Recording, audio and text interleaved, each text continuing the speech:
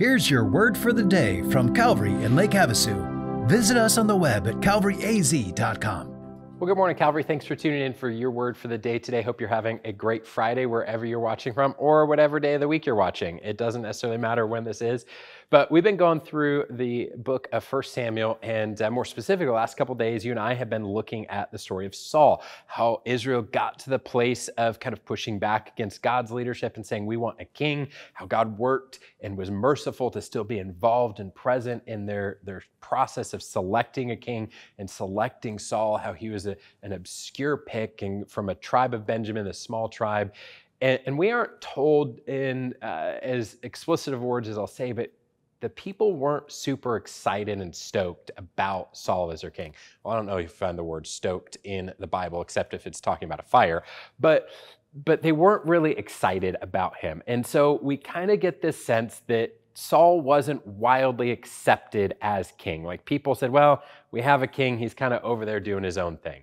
And today in 1 Samuel 11, we'll see a battle that really changes the tide of that, really solidifies him as a leader for the nation of Israel they all see and recognize. And it's kind of an interesting and grotesque process. This might need like a PG-13 rating on some of this. So let's take a look. It says this in 1 Samuel 11, Then Nahash the Ammonite went up and besieged Jabesh Gilead, and all the men of Jabesh said to Nahash, make a treaty with us that will serve you. So they get defeated and they're like, hey, let's make an agreement so you don't kill all of us. But Nahash the Ammonite said to him, on this condition I'll make a treaty with you, that I gouge out all of your right eyes and thus bring disgrace on all of Israel. Doesn't sound like a great treaty. Hey, I won't kill you, but in exchange, I have to gouge out all of your right eyes. Kind of oddly specific, and again, a little grotesque. The leaders, or the elders of Jabesh said to him, give us 7 days respite that we may send messengers through all the territory of Israel. Then if there's no one to save us, we will give ourselves up to you. It's kind of an interesting request, like, hey, let us see if we can find someone to kill you first. Then if not, we'll make an agreement with you. When the messengers came to Gibeah of Saul, they reported the matter in the ears of the people, and all the people wept aloud. Now behold, Saul was coming in from the field behind the oxen, and Saul said, what is wrong with the people that they're all weeping? So they told him the news of the men of Jabesh, and the Spirit of God rushed upon Saul when he heard these, and his anger was greatly kindled. He took a yoke of oxen and cut them in pieces, and sent them throughout all the territory of Israel by the hand of the messenger, saying, whoever does not come out after Saul and Samuel, so shall it be done to his oxen. And the dread of the Lord fell upon the people, and they came out as one man. Kind of an interesting move by Saul to exert his leadership and dominance over the people. Like, hey, if you don't show up and help me, I'm going to kill all of your animals. And this is what they're going to look like. Again, PG-13 rating on this. But Saul is trying to get to that place of saying, hey, I'm supposed to be your leader. Y'all aren't helping. And by the fact he has to threaten and coerce them kind of shows that they had a pattern probably at this point of not listening. But the people show up. In verse 11, it says, and the next day Saul put the people that had showed up into 3 companies. They came into the midst of the camp in the morning watch and struck down the Ammonites until the heat of the day. And those who survived were scattered so that no 2 of them were left together. When the people said to Samuel, who is it that said, shall Saul reign over us? Bring out the men that we may put them to death. They're a huge fan now. They're like, hey, if anyone doesn't think that Saul should be our king, we should kill them. People are a little fickle, as you can tell here. Saul said, no, not a man shall be put to death this day, for today the Lord has worked salvation in Israel. We'll come back to that statement. Then Samuel said to the people, come, let us go to Gilgal and there renew the kingdom. And all the people went to Gilgal and made Saul king before the Lord in Gilgal. And there they sacrificed peace offerings before the Lord. And Saul and all the men of Israel rejoiced greatly. Saul experienced a great victory here. Again, his invitation maybe left a bit to be desired.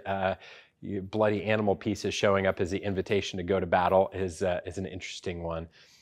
But when the people then saw him as the great leader that they wanted to follow, and they said, hey, you better be on Saul's side or else, they also started to praise him. But did you hear what Saul said? He says, for today the Lord has worked salvation in Israel.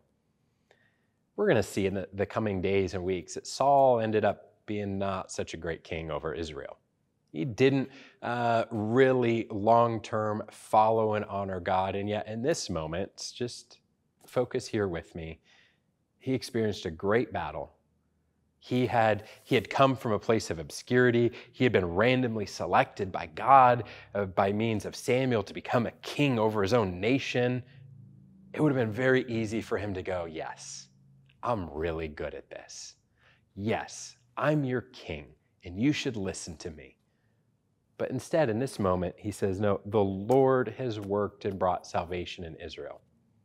So let me ask you, who do you credit for the wins and victories in your life?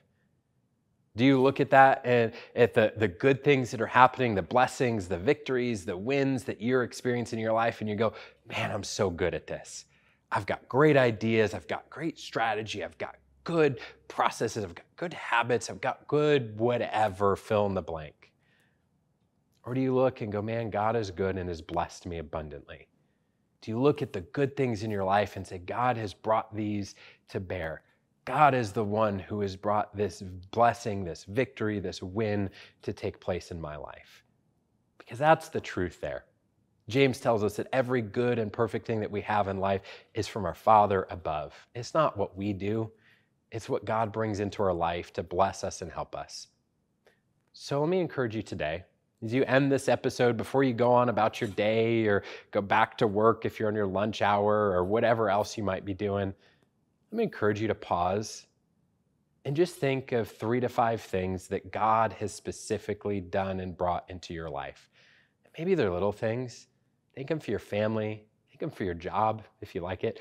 Thank Him for the ways He's blessed you. Thank you for some of the talents and abilities He's given you. Thank Him for 3 to 5 things and just verbally declare before Him in prayer that He's the one who has brought those things into your life, not you. And just see how that starts to shift your mind towards worship and gratitude before the Lord. Have a great day, Calvary. We'll see you next time.